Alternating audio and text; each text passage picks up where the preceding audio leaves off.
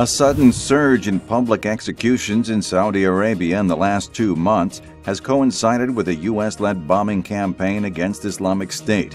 This has led to inevitable comparisons in Western media between Islamic State's beheadings and those practiced in Saudi Arabia. Critics of the al-Saud ruling family say the latest wave of executions may have a political message, with Riyadh determined to demonstrate its toughness at a moment of regional turmoil.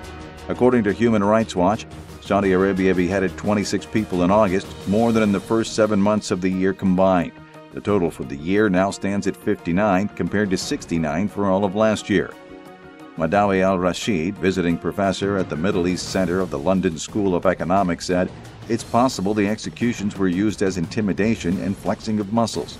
It's a very volatile time, and executions do serve a purpose when they're done en masse."